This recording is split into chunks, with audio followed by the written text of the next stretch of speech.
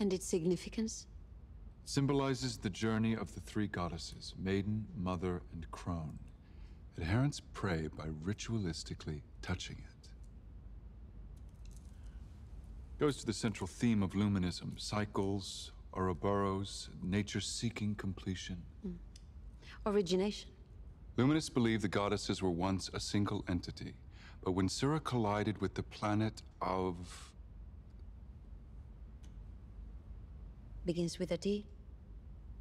Dole. It split the goddesses apart, creating the three moons. The only habitable moon is the Maiden. Age of Faith. 15,000 years. Predates the Empire itself. Number of believers? 3 trillion.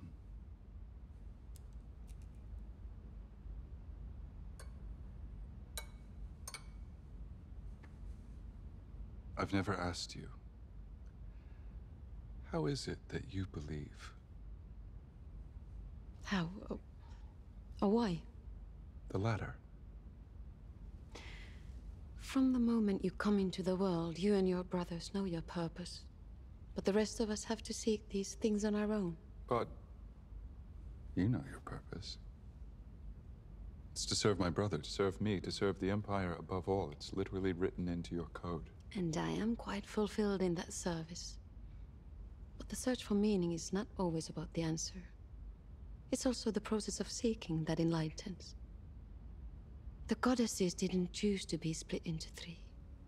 They longed to be made one again. The salty terrain of the Maiden is said to be their tears, but it was their sacrifice that graced the rest of us with wholeness. At every point in our lives, we have the power to choose our own path.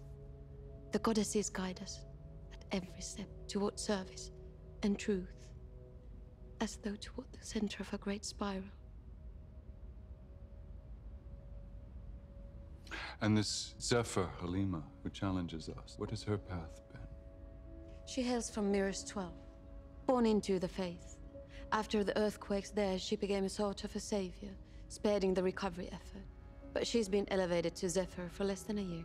Well, she's only just pulled herself out from the rubble.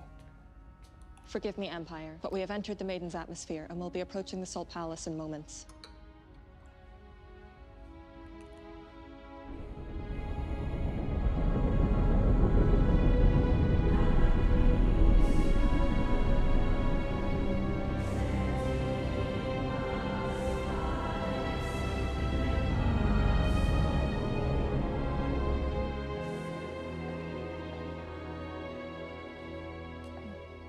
Ready to meet the clamoring masses? I was planning on staying aboard the ship.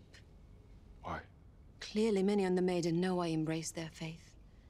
This could be used to your disadvantage. Don't be ridiculous. You're my only real insight into the Luminous beliefs.